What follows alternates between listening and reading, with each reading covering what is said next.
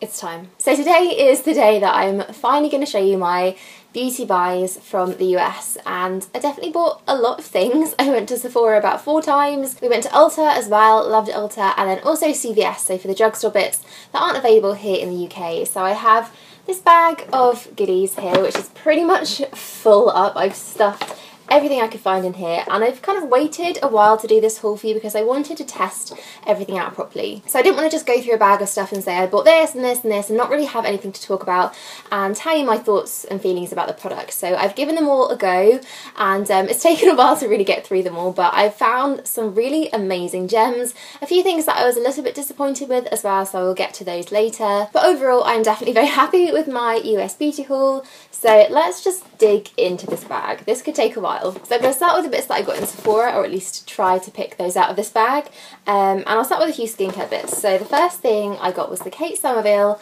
Goat Milk Cream. I wanted to try this for a really long time. Actually, it's probably a common theme with everything that I picked up. I really wanted to try for ages and ages, so they were very kind of thought about purchases. I definitely have been meaning to pick these up for a long time. So this is a kind of everyday moisturiser. You can use it in the morning and the evening, and it has a really interesting lid. So instead of kind of scooping the cream out, you kind of pump it. And it comes out of this little plastic thing at the top, which is, at first, I thought a really good idea, so it's definitely more hygienic and you don't waste any product. But actually it's really hard to control how much you're pumping, and sometimes I'm left with a big splodge on the top that I don't end up using. So in hindsight, not the best packaging, but I do like the overall kind of container that it comes in. I think it's very pretty, it looks nice on my bathroom shelf. I was surprised by the texture of this. I thought it would be a lot more hydrating and a lot thicker and richer for some reason, but it's actually very kind of slippery. It's almost quite lotion-like. I do like it though. It's probably not the best for really dry skin, but I think they do a separate range that is slightly more hydrating, but it's a really great day cream for underneath makeup, and I've been using this a lot, and my skin has definitely felt very hydrated, very moisturised, and no complaints here really. So with any skincare item, it kind of takes a while to really see a difference, and if I've been changing up a lot of things in my routine, I don't necessarily know what's causing the good skin, but so far I really like this. And then I also got some bits from the Josie Maran range, Maran, something like that. Her skincare is really amazing. It was actually the Argan oil that turned me onto this.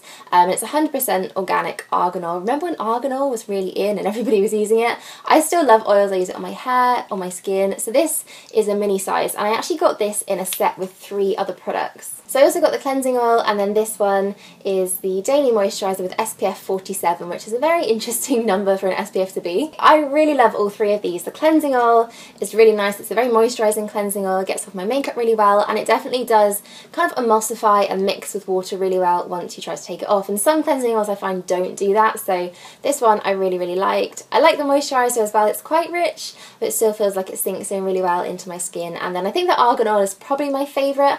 I've been using this on my face, on my hair, on my hands and nails, pretty much everywhere that I want it, and I do really like it. The smell is kind of non-existent. It doesn't really have much of a smell, which I do kind of like because it doesn't mix in with anything else I'm using.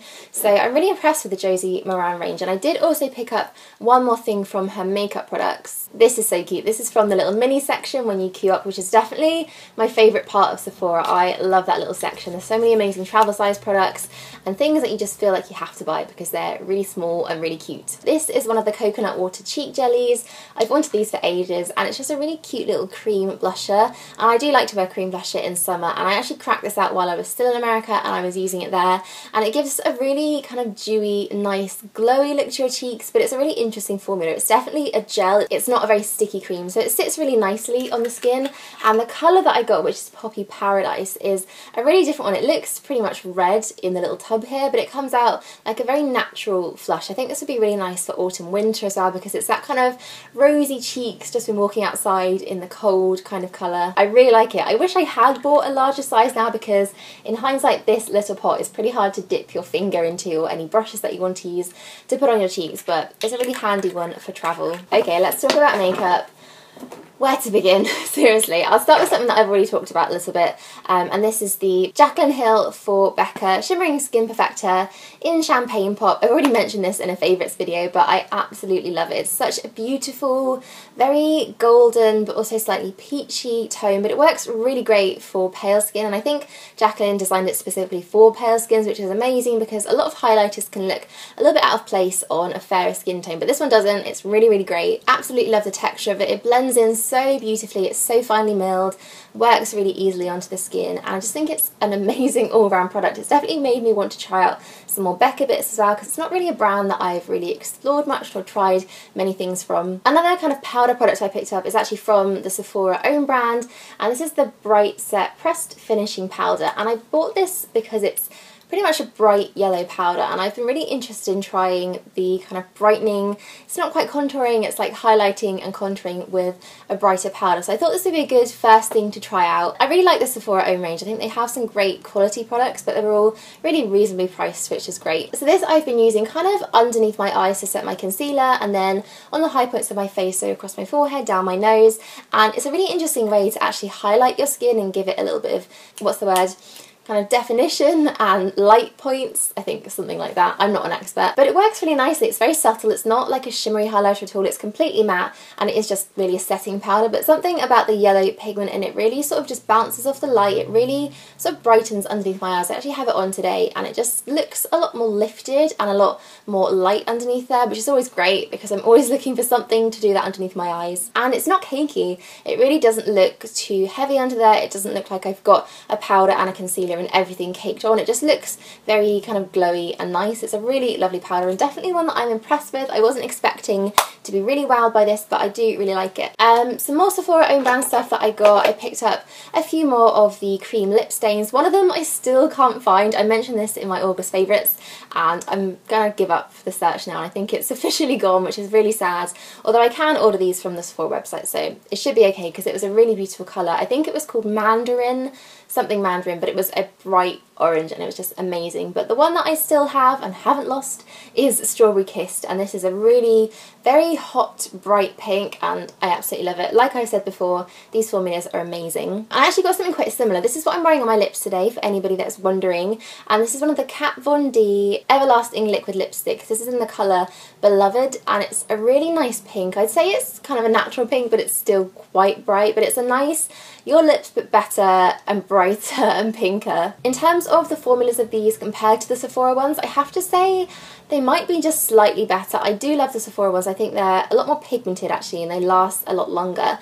But these are really quite moisturising for a liquid lipstick, which is a bit of a weird thing because liquid lipsticks are all completely matte, and this one is very matte and it's really set on there. It's not going anywhere for a while, but it still feels quite hydrating and moisturising, which is really nice. So I like these. I only got one colour, but it is something that I'd want to try out maybe again in the future. I know Susie picked up quite a few of these while we were there, and she absolutely loves them. Obviously, one of the brands that I was really excited to buy a few things from while I was in America was Tarte. I think whenever I think of beauty brands in the US, I always think of Tarte as just the best and the one that I get most excited about, really. I only managed to pick up one thing though, everything that I wanted, and this was in all the Sephoras that I visited. I think we went to about 4 different ones, maybe 2 or 3, was completely sold out. So I wanted to get some more of the Amazonian Clay blushes. I also wanted to get a concealer, I think, and quite a few other things, but we just didn't have them, so that was a little bit sad. But I did pick up this one, Amazonian Clay BB Tinted Moisturiser with SPF 20, and it's an oil-free BB cream, which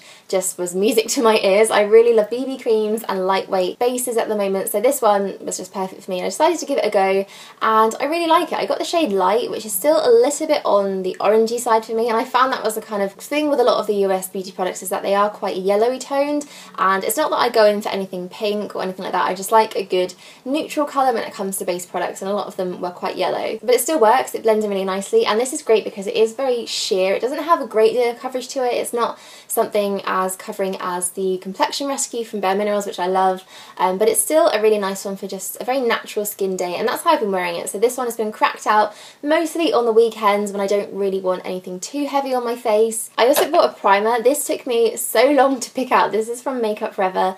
It's their Step 1 Skin Equalizer Hydrating hydrating primer, and Makeup Forever have recently, I say recently, it probably wasn't that recently at all, but they've brought out a range of primers, and I think there's about 7 or 8, maybe even more than that in there, and they're all for different skin types. So they have ones for dry skin, which is what this one falls under, ones for oily skin, really dry skin, and they also have colour correcting ones. It took me a long time to decide which one I wanted, but I ended up going for step number 1, which is the hydrating primer. So it's great for dry skin, but it's not the really thick, really rich one, which I thought would be a bit much underneath my makeup. It is so nice though. It's a very light, silky gel lotion almost, and it really does give an injection of moisture into your skin. I've kind of compared it to something like the Hyaluron Serum or the Sarah Chapman Intense Hydrating Booster. It definitely gives your skin that plumped feeling like those two do, but it doesn't leave any product or any stickiness on the top. In terms of making my makeup last, I have found that this does work really well, not because it's a very sort of mattifying, very silky base, but more because it gives my skin an amazing texture to work on. So the makeup just works in better and it lasts longer on skin that is more hydrated, I guess. So this I've really been liking. I've been using it every single day since I got it, and it's become a little bit of a staple in my makeup routine. Guys, we're not even halfway there. Let's see what else is in here.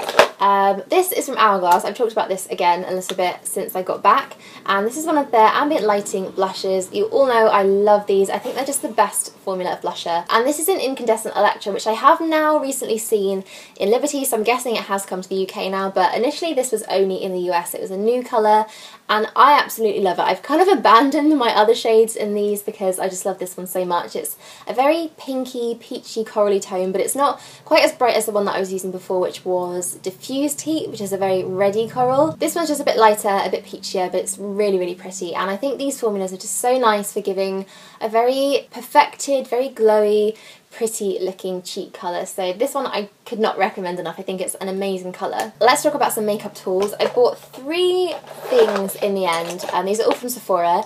2 of them are brushes from the Sephora own range. I really love their brushes. I think they're great because they have a super long handle, which is definitely inconvenient for travel, doesn't really fit in my makeup bag, but for some reason I just like holding them. I feel like you get a bit more control with a longer handle. So these 2 are the Pro Airbrush number 55. This is a foundation brush and it's a very kind of long tapered one. It feels very bendy, very flexible, and it's actually very similar to the concealer brush that I love from Sephora, which is the number 57 if I remember rightly. So I bought this thinking it would be really similar and just as good. I have to say I don't love it. I find that because it's a little bit longer and bendy, you don't get as much control as I like to have with my brushes, especially as I like to apply foundation by kind of really stippling it in. So I blend it and then I also really kind of work it into my skin because I don't really like to have too much product on my face. This one is a bit too bendy and flexible for that, so it doesn't work it in the best.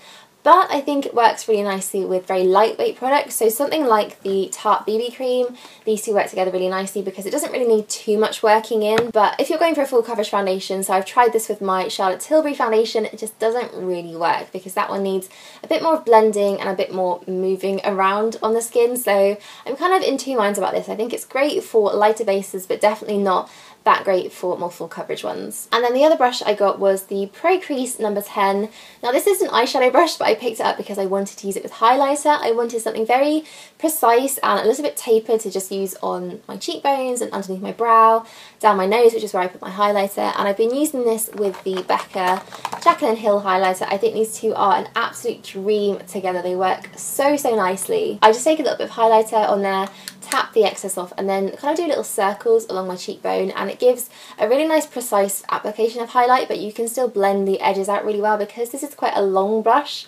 It just blends everything really nicely, so I'm very happy with that one. And then probably the most cliche beauty tool purchase that I made was a beauty blender. We had quite a debate as to whether or not we would buy one of these. Me and the girls that I went to America with, I think Susie picked one up in the end. I don't think Rosie did, but we all were kind of umming and ahhing over it. I'm so glad I ended up picking one of these up though, because I think, and this might be a bit of a bold claim, but this has probably turned out to be my favourite thing from this whole haul. It just changes the way that your skin looks, and I've used these in the past. I've used the kind of very similar things, so the Real Techniques one and a few other versions, but this one for some reason just does something different to my skin. It just makes it look absolutely airbrushed and poreless and just amazing. And this I particularly love for concealer underneath my eyes. For concealer I usually use just a fluffy brush to kind of blend everything in, but this just changes everything. Seriously, it makes my eyes look so much more brighter. It kind of makes the product a lot more pigmented. It doesn't leave any lines under there, so there's no creasing with this because it really works everything into a nice thin layer.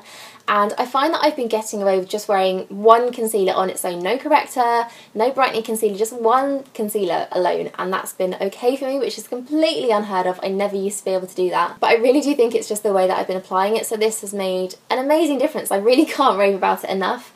But I just love it. I'm so glad I picked one up, and I think it's definitely worth trying the original one, so rather than the copies that there are at the moment, because there's just something about this which is amazing. And I'm going to put it down now and stop talking about it. Okay, I think I have the last two bits from Sephora here, and the first one is a hair product. This is the Living Proof Perfect Hair Day 5-in-1 styling treatment. I've been wanting this for so long. Living Proof is quite available in the UK, but for some reason this product hasn't made it here yet, and I've really wanted to try it for ages because it just sounds like the perfect hair styling product. So it's a styling treatment that smooths, volumizes, conditions, strengthens and polishes. So you basically put this into your hair after you've washed it while it's still damp, and then you can blow dry it or just leave it to dry naturally, and it gives just everything that you could possibly want from a hair product. It leaves no frizz in your hair, so it really kind of smooths it down. It moisturises it and hydrates the ends especially, but it also gives a little bit of thickness and volume and workability. It makes things a lot easier to style, and even if you just left your hair to dry on its own, it just makes it look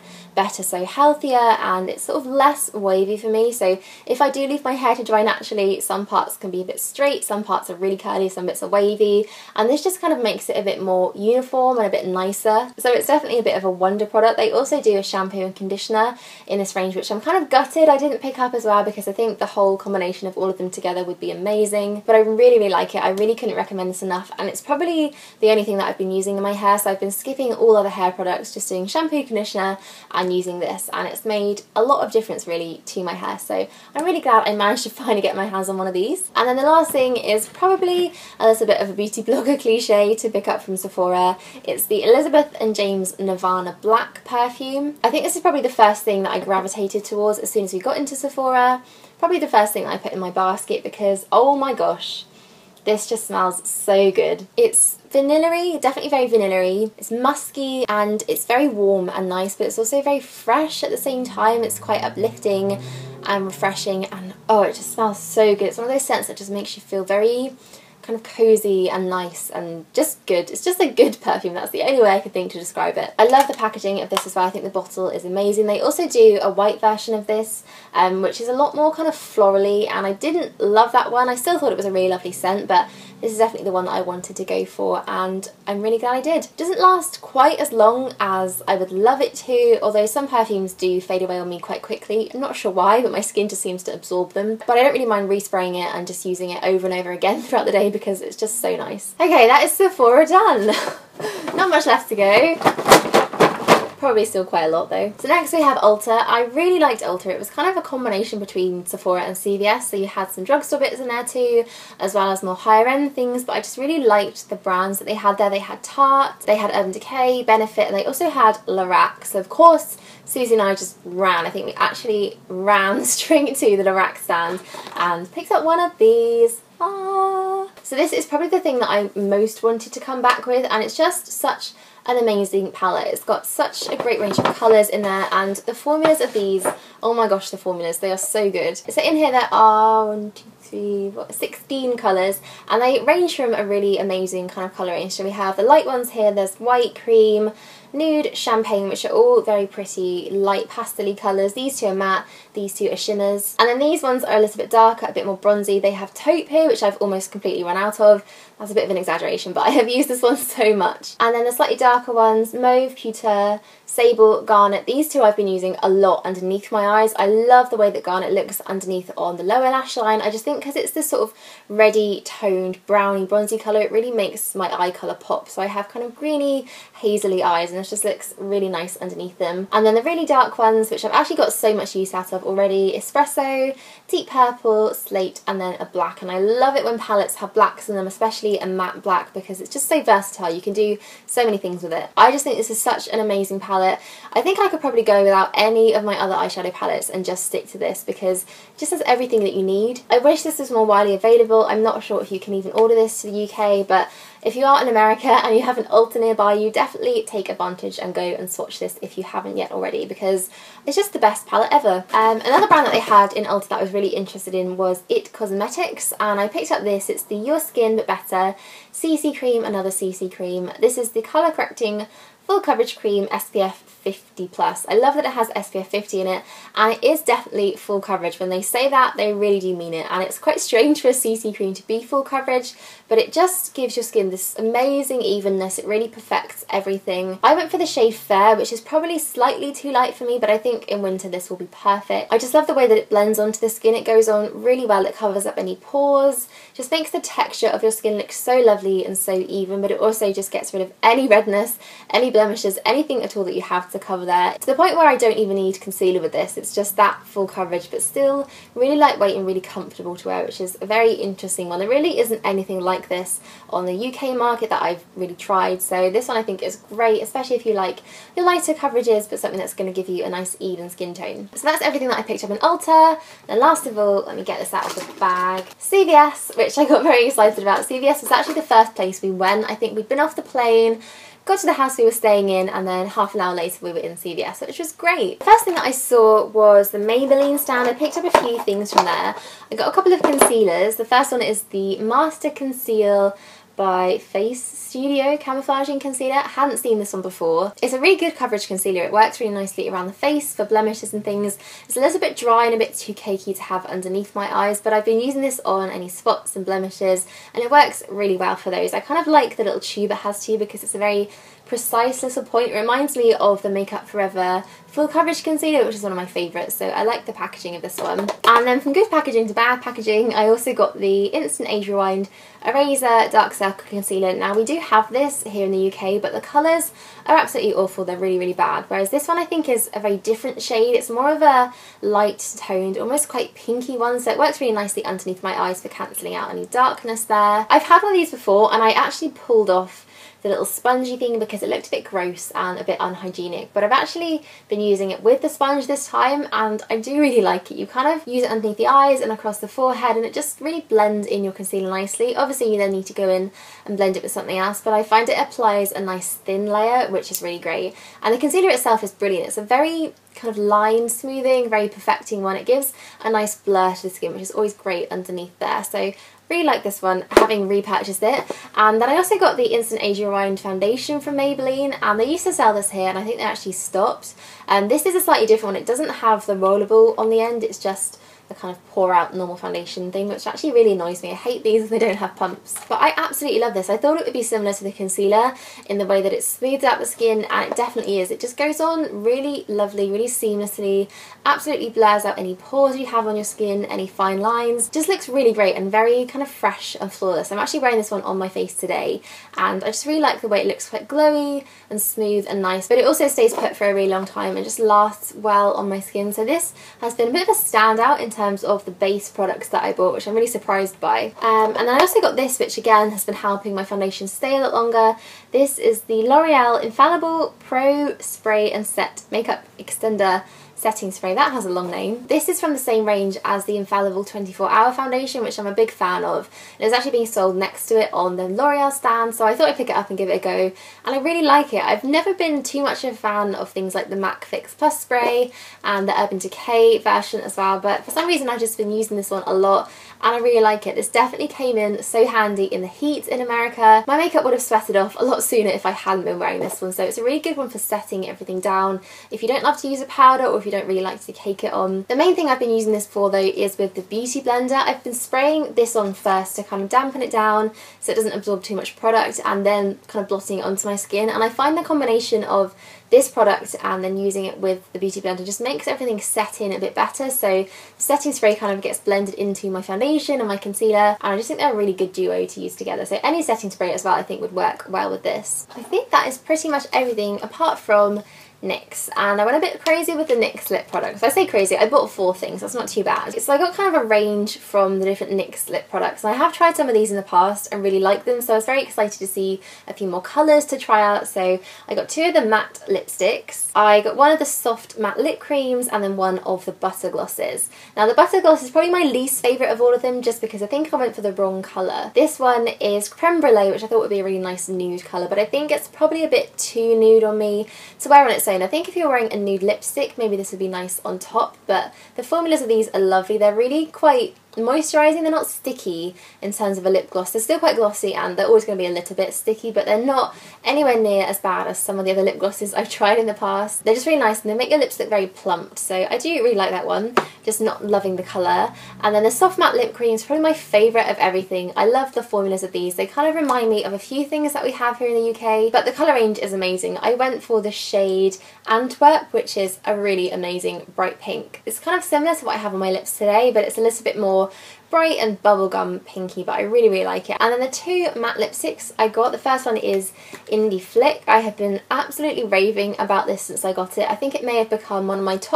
at least top 3 favourite reds. I think it's just an amazing, really bright, very orangey red colour. And then I also picked up this one, which is Perfect Red, which is kind of a bit more of a deep, more kind of classic bluey toned red, which I still really love as well. But I just absolutely love NYX lip products. I wish they sold them here because I think they're so great, so affordable as well. I think these are all about $5, maybe $4, which is probably what, £2 or £3. So these are definitely one of my standouts from all my purchases. Really love them. Okay, I think we're finally done. That definitely took a while. How long have I been filming for? Only an hour, not too long. I'll have to kind of condense this down to some more reasonable to manage chunk of video for you. But I hope you enjoyed watching that. Let me know if you've tried any of these bits yourself, if any of these are your favourites, or if you've picked them up from Sephora as well. Or if you think there's anything that I missed that I should have picked up maybe for another trip, which could be happening sometime in the future. Or, you know, just a late night Sephora splurge online. So give this video a like if you liked it, and subscribe if you are new, and I will see you all soon. Bye!